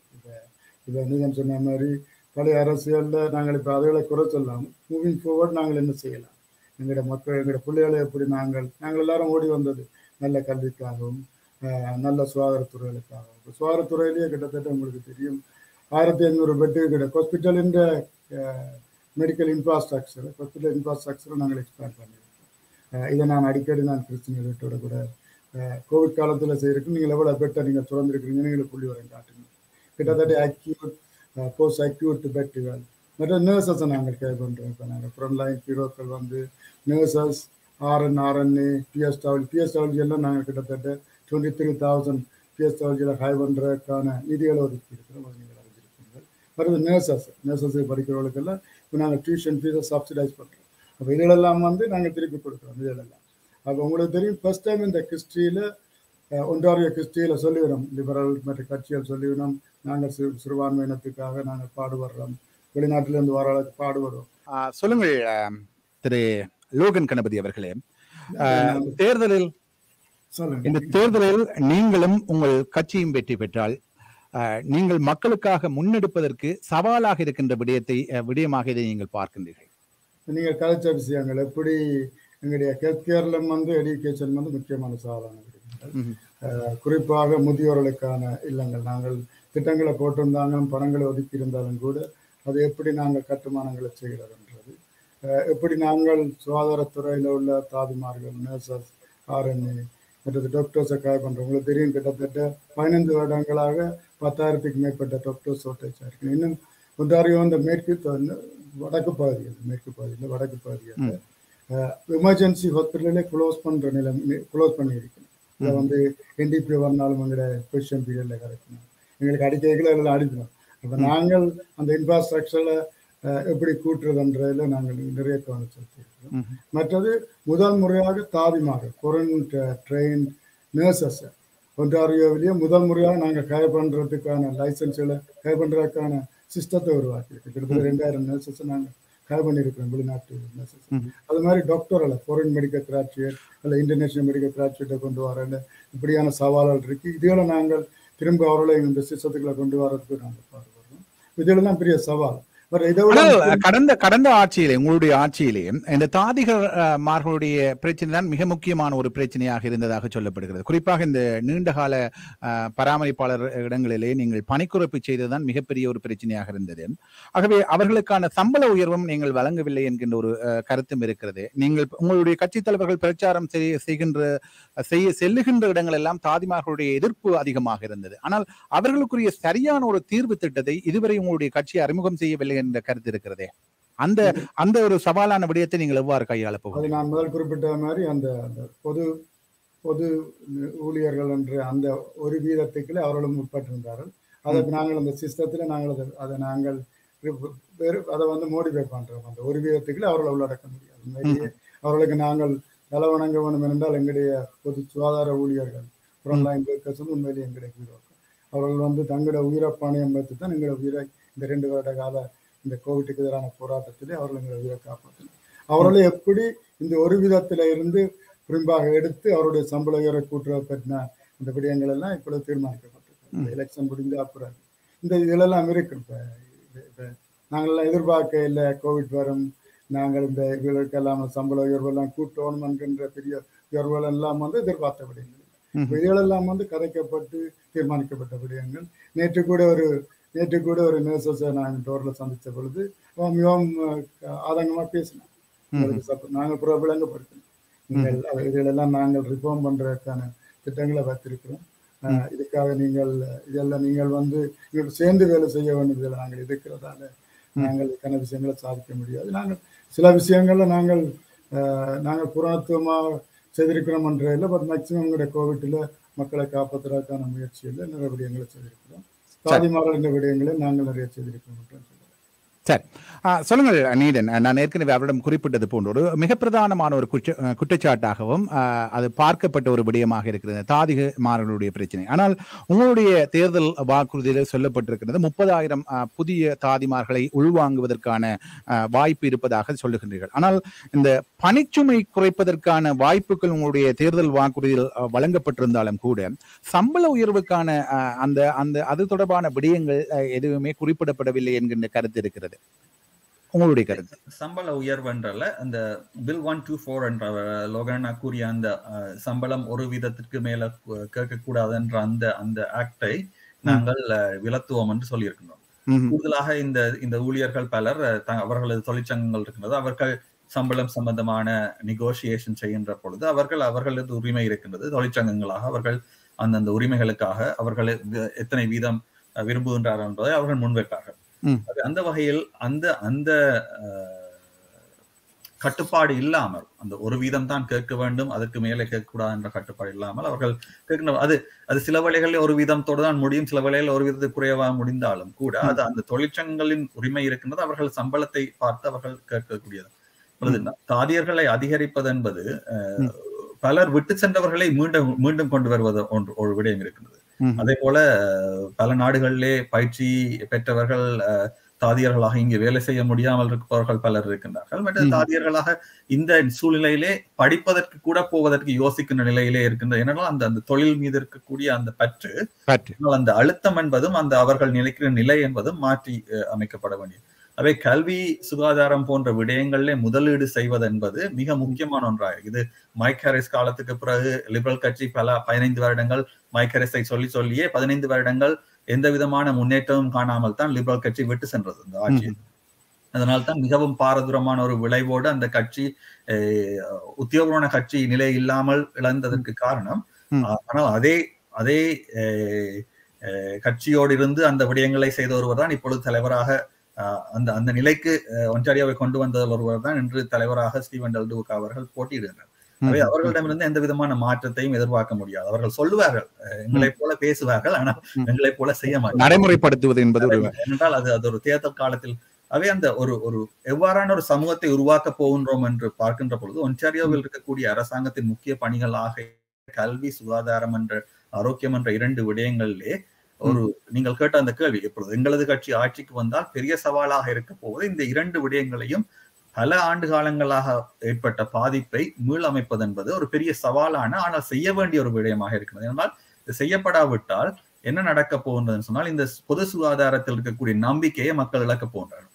நமக்கு இருக்கக்கூடிய ஒரு பெரிய சொத்தாக நாங்கள் கனடாவிலே பேசக்கூடிய பொது சுகாதாரத்தில் இருக்கக்கூடிய நம்பிக்கை இழக்கின்ற பொழுது, கல்வியில் நம்பிக்கை இழக்கின்ற பொழுது, பொது கல்வியில் நம்பிக்கை இழக்கின்ற பொழுது ஒரு எவ்வாறான ஒரு சமூகமாக நாங்கள் ஆவோம் என்பதை நீங்களே யோசித்து பார்க்கலாம். என்றால் அது ஒரு தனியார் மயப்படுத்தப்பட்டு அதற்கு பின்பு பண இருப்பவர்களுக்கு ஒரு வகை, பணம் இல்லாதவர்கள் இன்னொரு வகை என்று ஒரு நிலைக்கு எமது மாகாணம் சென்று விடக்கூடாதுன்னு சொன்னால் நாங்கள் சரியான நேரத்தில் இதில் இன்டர்வீன் பண்ண வேண்டி இருக்கு. ஆனால் இன்னொரு உங்களுடைய கட்சி ஆட்சிக்கு வந்தால் மிக முக்கியமான ஒரு சவாலான ஒரு விடயமாக நீங்கள் குறிப்பிட்டதை தாண்டி மக்களிடம் பார்க்கப்படுகின்ற இன்னும் ஒரு விடயம் என்னவென்றால், இப்பொழுது வருமான வரி குறைப்பு அல்லது வருமான வரியை உரையை செய்தல் போன்ற குறைந்த வருமானம் உடையவர்களுக்கு அது ஒரு பெரிய சவாலான விடயமாக இருக்க போவதில்லை என்பது தெளிவாக தெரிகிறது. ஆனால் இந்த காப்புறுதி குறைப்பு என்பது 40% குறைப்பது என்பது மிகப்பெரிய ஒரு சவாலான விடயமாக இருக்குது. இது அரசாங்கத்தை சார்ந்தது அல்லாமல் தனியார் துறையும் சார்ந்த ஒரு விடயமாக இருக்குது. இதை எவ்வாறு நீங்கள் கையாளுவீர்கள்? மிகவும் ஒரு பலமான ஒரு சவாலான விடயமாக இருக்கிறது அல்லவா? இதுல என்ன சொன்னால், இப்ப ஒன்டாரியோ மாகாணத்திலே நீங்கள் வாகன காப்புறுதி இல்லாமல் வாகனம் ஓட்ட முடியாது. வாகனம் ஓட்டுநீர்கள் என்றால் அது சட்டத்துக்கு புறம்பான. அவை எப்பொழுது ஒரு அரசாங்கம் முழுமையாக ஒரு விடயத்தை செய்ய வேண்டும் என்று எதிர்பார்க்கின்றதோ ஒருவர், அது தனியார்கள் செய்கின்றார்களோ பொது சேவை, அது அரசாங்கம் எதிர்பார்க்கின்ற ஒரு விடயம் என்று விட அரசாங்கத்துக்கு அதன் மீது கட்டுப்பாடுகள் கொண்டு வருவதற்கான வழிகள் இருக்கின்றது. இது அவர்களுக்கு, மக்களுக்கு ஒரு சாய்ஸ் இருக்கும். நாங்கள் வாகன காப்புறுதி எடுத்துக்கொண்டு ஓடலாம், எடுக்காமல் ஓடலாம் என்றால் அது வருது. இது அரசாங்கத்தினால் ஒரு நாட்டின் சட்டத்தினால் கேட்கப்படுகின்ற ஒரு விடயத்தில் இது பல முறைகளிலே அது மாற்றம். சில அரசாங்கங்கள் முழுமையாக பொது அரசாங்கத்தின் மூலமாக நடத்தப்படுகின்ற காப்புறுதி சேவைகள் கூட இருக்கின்றது, பொது பப்ளிக். அவை அது பல வழிகள் இருக்கின்ற பொழுது நாங்கள் முதலிலே அந்த ஒரு கட்டுப்பாடை கொண்டு வரக்கூடிய வகையிலே அதுக்கு இருக்கக்கூடிய அந்த போர்டு மூலமாக நாங்கள் அந்த கட்டுப்பாடுகளை கொண்டு வந்து முதலிலே உங்களுக்கு தெரியும், இந்த ஒன்டாரியோ மாகாணத்தில் வாகனங்கள் பெர் கேபிட்டா வாகன விபத்துகள் குறைந்து விட்டது. அதே வேளையிலே இந்த கோவிட் கால பகுதியில் கூட வாகனங்கள் பயன்பாடு குறைந்தாலும் வாகன காப்புறுதி குறைக்கப்படவில்லை. எல்லா இடத்திலுமே அந்த லாபங்களை அள்ளி செல்கின்ற முறையிலே தான் இந்த வாகன காப்புறுதி நிறுவனங்கள் செயற்பட்டு கொண்டிருக்கின்றன. அந்த இடத்திலிருந்து மாற வேண்டும் என்று சொன்னால் அது ஒரு கட்டுப்பாட்டுக்குள் கொண்டு வரும். கேஸ் பிரைஸும் கிட்டத்தட்ட அதே மாதிரி தான். தனியார் விடயத்தில் அந்த கட்டுப்பாட்டுக்குள் கொண்டு வருவது என்பதும், அதற்கு பின்பு நாங்கள் ஒரு கமிஷனை உருவாக்கி எது சரியான முறையிலே இதை தொடர்ந்து செல்லலாம். ஒரு கொஞ்ச காலத்துக்கு அந்த 40% குறைத்து விட்டு பிறகு கூட்டுவதன் இல்லாமல் தொடர்ச்சியாக செய்வதற்கு என்ன வழிமுறைகளை கொண்டு வரலாம் என்பதை பார்க்கின்றது தான் அந்த 18 மாதங்களுக்கு அந்த கமிஷன் மூலமாகவே எப்பொழுது ஒரு அரசாங்கம் எல்லா மக்களும் ஒன்றை செய்ய வேண்டும் என்று கட்டாயப்படுத்துகின்றதோ அந்த விடயத்தில் மக்களுக்குரிய சந்தைப்படுத்தல் செய்பவர்களிடமிருந்து கட்டுப்பாடுகள் இப்பொழுது செல்போன் அதற்கும் உங்களுக்கு தெரியும் கிரெடிட் கார்டு இதுல செல்போன் அந்த அவை தனியார் என்று ஒன்று இயங்குகின்றதற்கு அதற்குரிய சலுகைகளை அரசாங்கம் வழங்குகின்ற பொழுது மக்களை பாதிக்காமல் இருக்க வேண்டும் என்பதற்கான கட்டுப்பாடுகளை கொண்டு வருவதில் எந்த விதமான பிரச்சனையும் இல்லை. சொல்லுங்கள், நீண்ட காலமாக நீங்கள் இருவருமே நான் கட்சி ரீதியாக நான் ஏற்கனவே குறிப்பிட்டது போன்று கட்சி ரீதியாக வேறுபட்டிருந்தாலும் கூட ஒரு இனம் சார்ந்து செயற்படுகின்ற பொழுது நீங்கள் ஒருமித்த ஒரு குரலாகவே நின்றிருக்கின்றீர்கள். திரு லோகன் கணபதி அவர்களிடம் கேட்கின்றேன், மக்கள் மீண்டும் ஏன் உங்களை தெரிவு செய்ய வேண்டும் என்று நீங்கள் நினைக்கிறீர்கள்? நான் எனக்கு தெரியும் முதல் நாங்கள் மார்க்கத்தில் முதல் அரசியல்வாதிகளாக தெரிவு செய்யப்பட்டதில் நான் ஒரு முக்கியமான அப்போ அதில் இருந்து நான் தமிழ் மக்களுடைய மனச்சாட்சியாக முகமாகவும் நான் இருக்கிறேன். நாங்கள் ஒரு இனமாக பல்லினத்தை நாங்கள் பிரதிநிதித்துவப்படுத்தினாலும் தமிழினத்துக்கென்று நாங்கள் அவருடைய காலகட்டத்தில் எங்களுடைய வலியான காலகட்டங்களில் என்னால் முடிந்ததை நாங்கள் மார்க்கம் ஒரு முன்னுதாரணமாக பல வழிகளில் இருந்திருக்குது. உங்களுக்கு தெரியும் new onion community centre Tamil மக்களுக்கான நிலையம், அதை கூட தமிழ் மக்கள் நலன் பெறுகின்ற சம்பவம். அதில் பல பேரலை உங்களுக்கு தெரியும், first municipality to recognise Thai Pongal ஒரு கரெக்டேஷன் வந்து உருவாக்கியிருக்கிறேன். தமிழ் பேரலை கொண்டு வந்திருக்கிறேன். பர்னி ஸ்ட்ரீட் மாதிரி பல தமிழ் பேரலை, யாழ் பார்க், ட்ரிங்கோவே.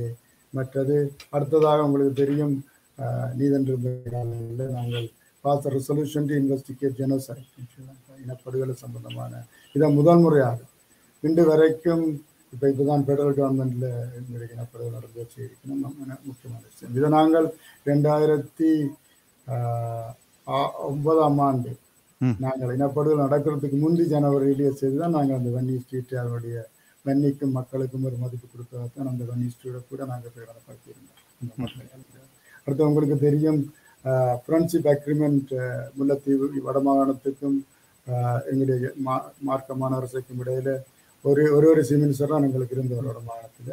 அவரை அழைத்து கனடாவிலேயே ஒரு முனிசிபாலிட்டி ஒரு நட்புறவு ஒப்பந்தத்தை சேர்ந்தது. ஏனென்றால் இன்றைக்கு நடக்கின்ற விடயங்களை நீங்கள் பார்த்துருப்பீங்க இன்றைக்கு பொருளாதார கிரைசி இலங்கையில். அப்போ எங்களிடம் மக்களை இன்வெஸ்ட் பண்ண சொல்லி ஒரு முதல கண்ணீர் வடிக்குது இலங்கை அரசு. உங்களுக்கு தெரியும் எங்களோட மக்களை துவக்க முனையில் எங்களோட பணங்களை பறித்தவர்கள் சொத்துக்களை பறித்து அனுப்புறவர்கள்லாம் இன்றைக்கு ஆட்சியில் இருக்கிற ராஜபக்ச அரசு. ஒருவேளை நம்பி முதலோட செல்லுங்கள் என்று சொல்கிற தமிழாக்களும் இலங்கை அரசாங்கத்தினுடைய பிரச்சாரத்தில் ஈடுபட்டு இதில் செய்யணும். இப்போ இதுகள் வந்து ஆபத்தான விடயம். நாங்கள் ஒரு அரசு கூடாக ஒரு அரசு நாங்கள் எங்களோட முதலீடுகள் எங்களுடைய முதலீடுகளை நாங்கள் செய்கின்ற பொழுது அது கனடிய அரசு தான் பொறுப்பு. இதுகளை தான் நாங்கள் செய்திருந்தோம். மற்றது பில் 104 உங்களுக்கு தெரியும், அதை விஜய் அவர்கள் அறிமுகப்படுத்தியிருந்தால் அதுக்கு பின்னால் என்னுடைய பங்களிப்பு பாரிய பங்களிப்பு இருந்தது. அதுக்கு பின்னாலே மற்ற கட்சிகளுடைய NDP பங்களிப்பு முக்கியமாக இருந்தது. லிபரல் கட்சியின் இதெல்லாம் நாங்கள் சொல்ல வேண்டிய விடயங்கள், வேகமானதாக செய்த விடயங்கள். இது வந்து தமிழ் மக்களுக்கு கிடைச்ச வெற்றி, இது வந்து தனிப்பட்ட ஆட்களுக்கு வந்து எங்களுடைய இனத்துக்கு கிடைச்ச வெற்றி. அது மாதிரி உங்களுக்கு தெரியும் இந்த என்னுடைய காலத்தில் ஜோக் யூனிவர்சிட்டி பல யூனிவர்சிட்டியினுடைய நிதியுதவி பற்றாக்குறையாக நாங்கள் அதை நிப்பாட்டியிருந்தாங்க. திரும்ப அதுக்கு உயிர் கொடுத்திருந்தாங்க. ஜோக் யூனிவர்சிட்டி பல்கலைக்கழகம் அவங்களுடைய மக்களுக்கு திரும்ப கொண்டு வந்திருக்கு அவருடைய பேக் கேட்டில்.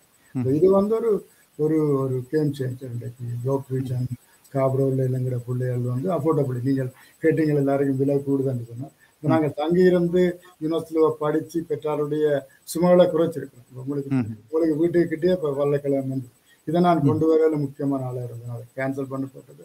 திரும்ப ஜோக் யூனிவர்சிட்டி ஒரு ஜோக் யூனிவர்சிட்டி தான் இப்போ அது கட்டிடங்கள் நிர்மாணிக்கப்பட தொடங்கி இருக்குது. 2023 மாணவர்களை நாங்கள் ரெக்ரூட் பண்ணுறோம். இதுகளெல்லாம் வந்து நாங்கள் தொடங்கின விடயங்கள். அது மாதிரி நீதன் கட்சி மாதிரி எஜுகேஷனில் முக்கியமான இன்வெஸ்ட்மெண்ட்களை செய்திருக்கிறோம். சுகாதாரத்துறையில் வேறு நிறைய விடயங்களை நாங்கள் இன்வெஸ்ட் பண்ணுறோம். அதில் எப்படி அமல்படுத்துறது, இந்த முதியோரில் நாங்கள் நிறைய இன்வெஸ்ட் பண்ணியிருக்கிறோம்.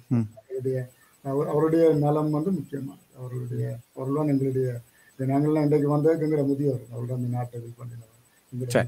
அப்போ அவர்களுக்கான இந்த விடயங்கள் எல்லாம் முன்னெடுப்பதற்கு நாங்கள் இன்னொரு 4 வருஷம் உங்களுக்கு தேவை. அதுக்காக நாங்கள் சொல்கிறோம், உங்களுடைய மனச்சாட்சியான தலைமுறை நீங்கள் தெரிவு செய்யுங்கள். எங்களுடைய அனுபவங்கள் நாங்கள் செய்த விடயங்கள் எங்களோட ரிப்போர்ட் காட்டுங்கள், ட்ராக் ரெக்கார்ட் உங்களுக்கு இதை கொண்டு நாங்கள் என்ன செய்ய போறோம்ன்றதை விட நாங்கள் அரசியலுக்கு வந்து நாங்கள் என்னது செய்தோம்ன்ற முக்கியமா. நிறைவாக ஒரு சந்தர்ப்பம் தருகின்றேன். சொல்லுங்கள் நீதன், நீண்ட காலமாக நாங்கள் பயணித்திருக்கிறோம். உங்களுடைய பாடசாலை பருவத்திலிருந்து நன்கு அறிந்தவன் என்கின்ற மொழியிலே பல விடயங்கள் நான் அறிந்து வைத்திருக்கிறேன். இருந்தாலும் மக்களோடு நீங்கள் பயணிக்கின்ற ஒருவராக நீங்கள் உங்களை அடையாளப்படுத்தி இருக்கின்றீர்கள். அது பாடசாலை காலமாக இருக்கலாம் சரி, பல்கலைக்கழக காலமாக இருக்கலாம் சரி. அதன் பின்பு அந்த இளையோர் வட்டத்தை எங்கள் தமிழ் சமுதாயத்துக்குள்ளே உள் வைத்திருக்க வேண்டும், எங்களுடைய இனம் சார்ந்து செயற்பட வேண்டும் என்பதிலே நீங்கள் முன்னின்று உழைத்திருக்கின்றீர்கள்.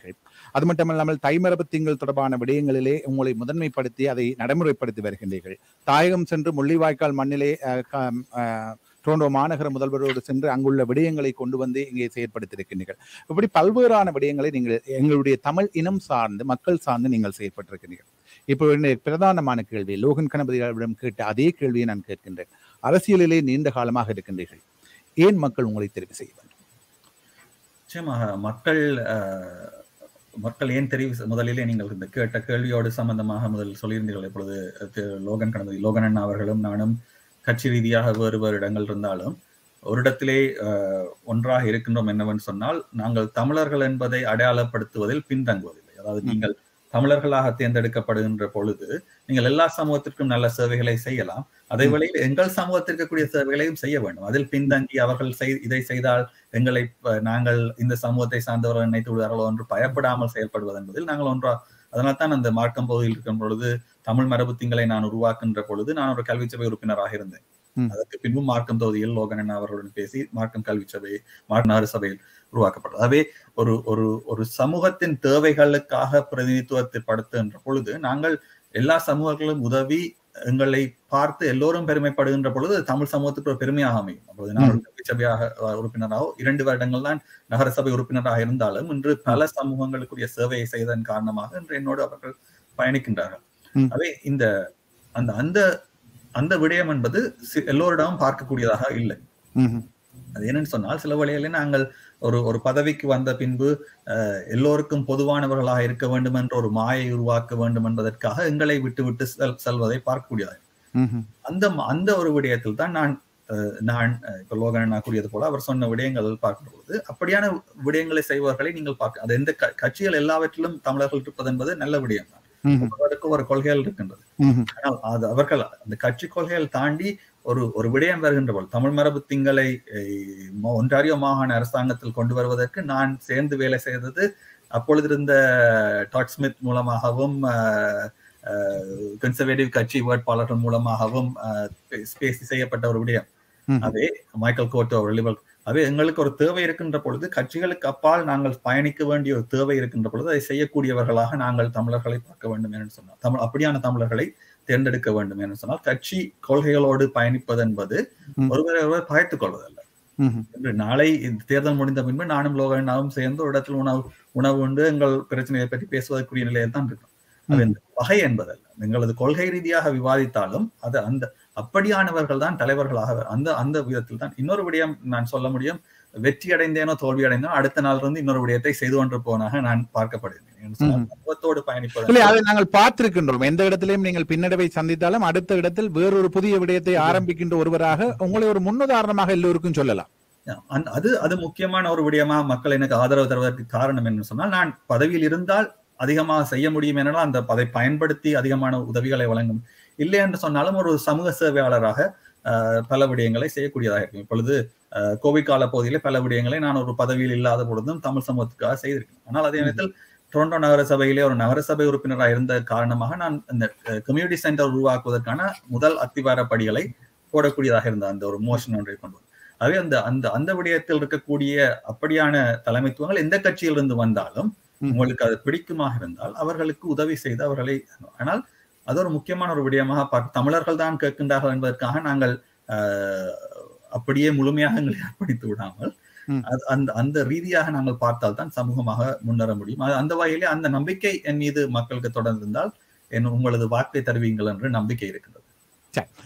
நிச்சயம் நான் ஏற்கனவே ஆரம்பத்திலே குறிப்பிட்டது போன்று மத்தியிலும் எங்களுடைய மக்கள் சார்பாக அது பலதரப்பட்ட மக்களுடைய தேவையாக இருந்தாலும் எங்களுடைய மக்கள் சார்ந்து அதிகமாக ஒலிக்க வேண்டும் என்பதிலே நாங்கள் எல்லோருடைய எதிர்பார்ப்பும் அதிகமாக இருக்கிறது. அது மத்தியில் மாத்திரமல்ல மாகாணத்திலும் ஒலிக்க வேண்டும் என்பதுதான் எல்லோருடைய விருப்பம். ஆகவே நடைபெறப் போகின்ற இந்த தேர்தலிலே உங்கள் பொன்னான வாக்குகளை நீங்கள் இருக்கின்ற தொகுதிகளிலே எங்கள் இனம் சார்ந்து போட்டியிடுகின்றதற்கு அளிக்க வேண்டும் என்பது எல்லோருடைய எதிர்பார்ப்பாக இருக்கிறது. நிறைவாக நீங்கள் என்ன சொல்ல விரும்புகின்றீர்கள் திரு லோகன் கணபதி அவர்களே? சுருக்கமாக நாங்கள் வந்து நான் முதல் சொன்ன மாதிரி நீதன் சொன்ன மாதிரி நாங்கள் பொது தமிழ் மக்கள் என்று வர்ற பொழுது என்ன கூட கேட்டாங்க தேர்தலில் போய்க்கல கவுன்சிலராக இருக்கையில் முதல் முறை போய்க்கல இல்லை ரெண்டாம் முறை ரெண்டாப்புற போய்க்கல நீ தமிழ் மக்களுக்கு தானே கூட செய்திருக்கிற இந்த தீர்மானங்களை இனப்படுதலை தீர்மானத்தை நிறைவேறியிருக்கிற பொங்கல் மரபுரிமை பொங்கல் நாளை நீங்கள் ஒரு மரபு நாளாக பிரயோகப்படுத்தியிருக்கிறீர்கள். அப்படி அடிக்கடிக்கேண்டே போச்சு. ஆனால் அதுக்கப்புறம் நான் சொன்னேன் நான் செய்த விடயங்களை மற்ற சமூகத்தில் செய்த விடயங்கள் ஆனால் அவர்களுக்கு சொல்லியிருந்தேன் ஒரு இனமண்டு வரைக்கும் அவர்களுக்கு ஒரு தேவை இருக்குது. நாங்கள் ஒரு வலியான போராட்ட காலத்தில் நாங்கள் வாழ்ந்து கொண்டிருக்கிறோம். அந்த இனத்துக்கு நாங்கள் செய்ய வேண்டிய கடமை இருக்கு. அந்த இனத்திலிருந்து வந்தோம். இப்போ எல்லா கட்சியிலும் இருக்கின்ற அந்த இனத்தை சேர்ந்தவர்கள் தங்கள் சமூகங்களுக்கு நிறைய செய்கின்றார். நாங்கள் அதை செய்கிறதுக்கு வெக்கப்படக்கூடாது. நீதன் ஷான் சொன்ன பொழுது அதுக்கு நாங்கள் பயப்படக்கூடாது. அந்த கட்சிகளுக்குள்ள மந்திரி சபைகளுக்கு நாங்கள் எங்களுடைய குரல்களை கொண்டு போறதுக்கு நாங்கள் தயங்கக்கூடாது. இதெல்லாம் எங்கட இனத்துக்கு அவெல்லாம் எங்களை மனச்சாட்சி அனுப்பி இருக்கணும். மூடப்பட்ட அறைகளுக்கு என்ன செய்யணும் ஆனபடியால் நாங்கள் உங்களோட மனச்சாட்சியாக தொடர்ந்தும் நாங்கள் 4 வருடம் உழைப்போம் என்ற உறுதியோடு நீங்கள் எல்லாம் நிச்சயமாக இப்போ எங்களுக்கு எல்லாம் உங்களுக்கு தெரியும் மாற்றத்தில் எங்களோட மக்கள் இந்த தொகை குறைந்து வருது. 12 விதமாக இருந்ததெல்லாம் இப்போ 10 விதமாக வந்துச்சு. எல்லாரும் கிழக்க நோக்கியும் வடக்க நோக்கியும் இந்தியாவில் மேற்க நோக்கியும் தூரம் கீழேகள் மற்ற ஸ்லோவில நோக்கி எல்லாம் மூவ் பண்ணிக்கிட்டு. அப்ப இருக்கின்ற மக்கள் வந்து எங்களோட பலம் அவள்லாம் எங்களோட பலம். அவள் வந்து வாக்களிக்கின்ற வீதம் வந்து குறைந்து வருது. நல்ல ஆதரவு இருக்குது. ஆனால் அவன் வாக்களிக்கும் வீதம் வந்து குறைந்து வருது. அந்த போல் பை போலா பார்த்தாலும் நிறைய ஆதரவு இருக்கு. இந்த இடத்துல நாங்கள் நிறைய செய்திருக்கிறீங்க கம்பெயின் பண்ணிச்சு சொல்லிடணும். ஆனால் 28 இந்த இடத்துல குறைய உங்களுக்கு விழுந்திருக்கேன் என்ன காரணம். அப்ப எங்களோட மக்கள் வந்து உங்களோட ஒவ்வொரு வாக்கு முக்கியமானது. நீதன் சொன்ன மாதிரி அப்போ எங்களுடைய இதில் பங்கு பெற்றோணும்.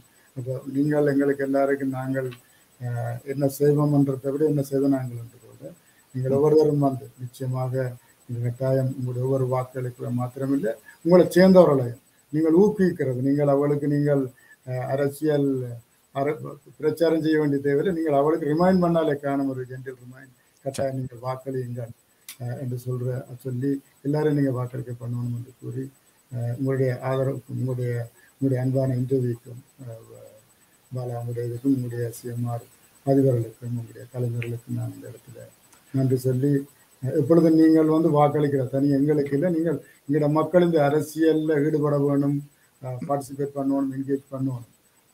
சிவிக் டியூட்டி என்றதில் நீங்கள் எப்பயுமே அந்த கடமையை நீங்கள் CMR வழியாக செய்கிற உங்களுக்கும் நன்றியை கூறி விடப்படுகிறேன்.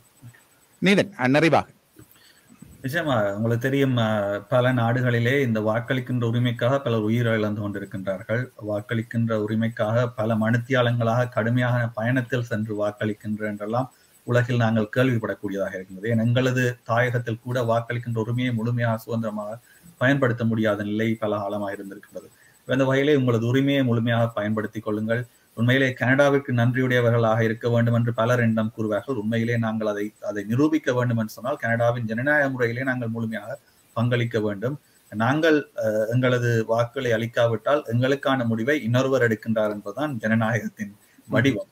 அது அந்த வகையிலே நீங்கள் முடிவெடுக்கவில்லை என்று நினைக்காதீர்கள். நீங்கள் எடுக்காத முடிவுக்காக இன்னொருவர் முடிவு பலப்படுத்தப்படுகின்றது. ஆகவே மற்றது இன்னொரு விடயம் லோகனா கூறியது போல எந்தெந்த பகுதிகள் எந்தெந்த மக்கள் அதிகமாக வாக்களிக்கின்றார் என்ற தகவல்கள் சேகரிக்கப்பட்டு கொண்டு வருகின்றன. ஆகவே அந்த வகையிலே ஒரு இனம் அதிகமாக வாக்களிக்கின்ற இனம் என்று வருகின்ற பொழுது அல்ல அதிகமாக வாக்களிக்கின்ற பகுதி என்று வருகின்ற பொழுது அந்த பகுதிக்குரிய தேவைகளும் அதற்குரிய உதவிகளும் அதிகமாக வருவதுதான் இந்த ஜனநாயக வடிவின் யதார்த்தமாக இருக்கிறது. ஆகவே நிச்சயமாக சென்று வாக்களியுங்கள். வாக்களிப்பது மட்டுமல்ல, உங்களுக்கு பிடித்த வேட்பாளர்களுக்கு தொண்டர்களாக இணைந்து கொள்ளுங்கள். ஜனநாயகத்திலே பங்கேற்றுக் கொள்ளுங்கள். இளைஞர்களை குறிப்பாக நான் பார்க்கக்கூடியது பல சொல்வார்கள், தாய் தகப்பன்னு சொல்வார்கள், நாங்கள் போய் போடுகின்றோம், பிள்ளைகளை பெற்று தெரியாது என்று. சிறுவர்களாக இருந்தாலும் நான் என்னுடைய பிள்ளைகளை ஒவ்வொரு முறையும் அழைத்து செல்வது, சிறுவர்களாக இருந்தாலும் அதை ஒரு பழக்கமாக்குங்கள். ஜனநாயகத்தை முழுமையாக அவர்கள் வென்றுள்ளதுக்கு இளைஞர்கள், மூத்தோர்கள் அனைவரும் வந்து வாக்களிக்க வேண்டும், முழுமையாக இந்த தேர்தல் பங்கு பெற்ற வேண்டும் என்று கேட்டுக்கொண்டு இந்த சந்தர்ப்பத்தை வழங்கியதற்கு பாலா உங்களுக்கும் நிறைய செய்ததற்கு நன்றியை கூறிக்கொண்டு, CMR கலைஞர்களுக்கும் நிறுவனத்தினருக்கும் அனைவருக்கும் நன்றியை கூறிக்கொண்டு, லோகன் உங்களுக்கும் என்னுடைய வாழ்த்துக்களை கூறிக்கொண்டு விடைபெறுகிறேன். இருவருக்கும் வாழ்த்துக்களை கூறிக்கொண்டு ஜூன் மாதம் 2ஆம் தேதி இரவு ஒரு மகிழ்ச்சியான செய்தியோடு உங்களை சந்திப்போம் என்கின்ற நம்பிக்கையோடு விடை தருகின்றோம். நன்றி, வணக்கம். நன்றி, வணக்கம். நன்றி நீதன், உங்களுக்கும் பாலா, உங்களுக்கும் நன்றி.